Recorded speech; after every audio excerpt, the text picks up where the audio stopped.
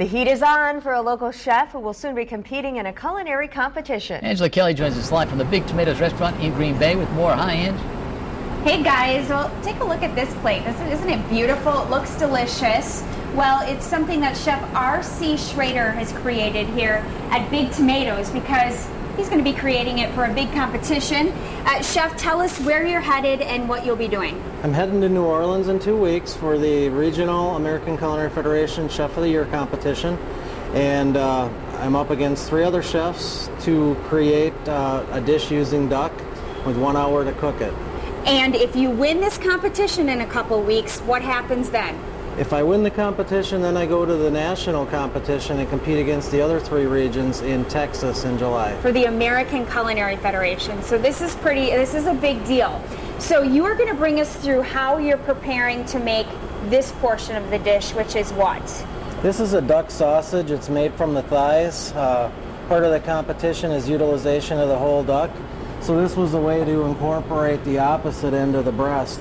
And basically what I'm doing is taking the thighs, I ground them up with some seasonings, made a sausage, and then I'm taking caul fat here and a little bit of cremini mushroom, kind of slicing it thin so that it fans a little bit. Okay, this is interesting. This is what part of the duck?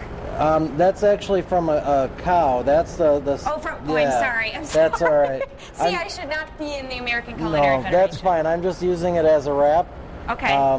And it's basically pretty much all fat and it melts out. Okay. So it forms a real thin wrap, and as it cooks, then it'll seal those mushrooms right to the package.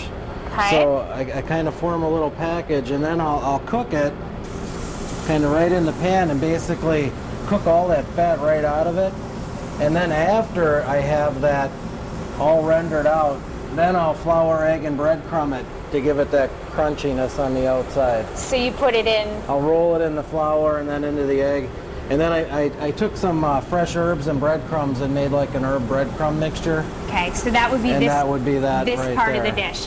So what is it like? I mean, are you nervous about this stuff? I think some people, maybe kind of have an idea if we watch all those like cooking competitions on the Food Network and stuff. Is that what it's like, or? It's like that a little bit, but not too much. To me, a lot of it is just cooking and doing what kind of comes natural to me. So I get nervous about certain aspects, did I forget something or not do this or that, but for the most part, cooking the food I'm pretty comfortable with. Well, you're going to have to keep us updated on how you do. I will.